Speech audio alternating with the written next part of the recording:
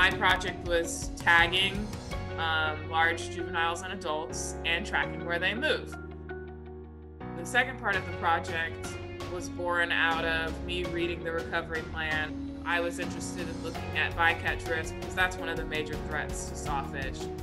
I looked at the movements of the sawfish and where people were fishing, and I basically calculated the risk of catching a sawfish. So I could identify high risk and low risk areas, and so that policymakers, when this paper comes out, can look at it and use it as an example of, okay, well, we're gonna shape the fishing policies based on this information that we have. So it minimizes the economic impact on the fishers and maximizes the protections for the sawfish.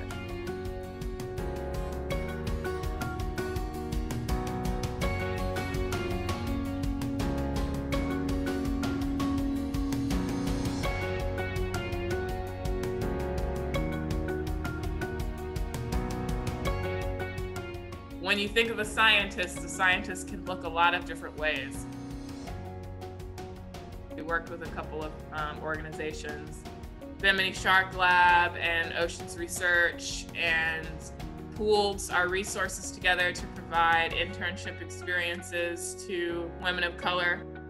We're hoping in 2022 to start doing a summer camp for middle and high school students from underserved communities in Central and South Florida.